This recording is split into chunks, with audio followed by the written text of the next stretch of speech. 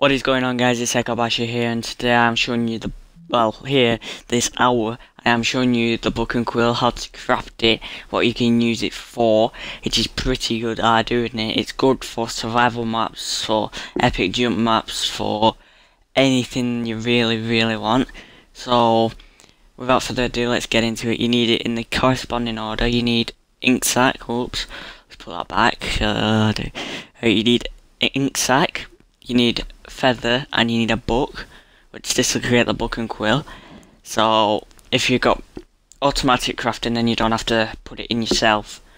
You just get the items and then put it in. If you're in manual crafting, right, you can put it in any order that I'm showing you on here. There's a lot of orders and that like that.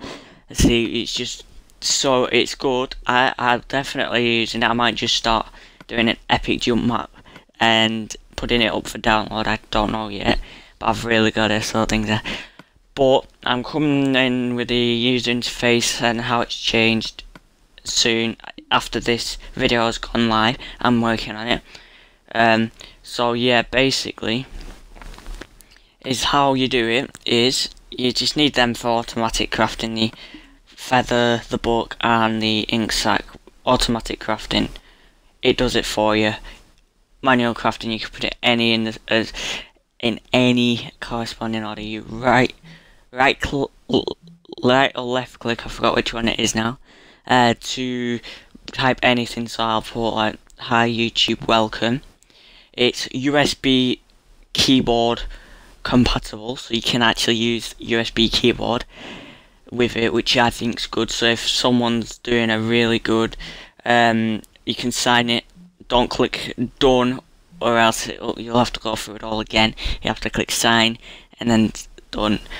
So really, it's a really good feature. I do admit you use it if you are in an epic jump map. Do get a keyboard in there. Get a keyboard, get it into your Xbox, type away, and then carry on with your jump map.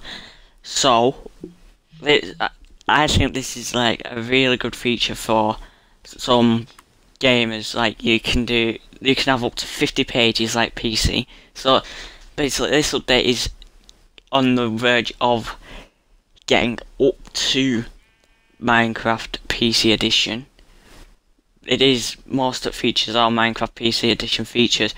I think in the next couple of updates, if not further than a couple, we'll start seeing more features. You click the sign button, right, and then you sign it, and then you click the sign and close. It'll become enchanted. You can't edit it, and then you left click, and then that is that. So please do like and subscribe. I'll be back in a little bit to show you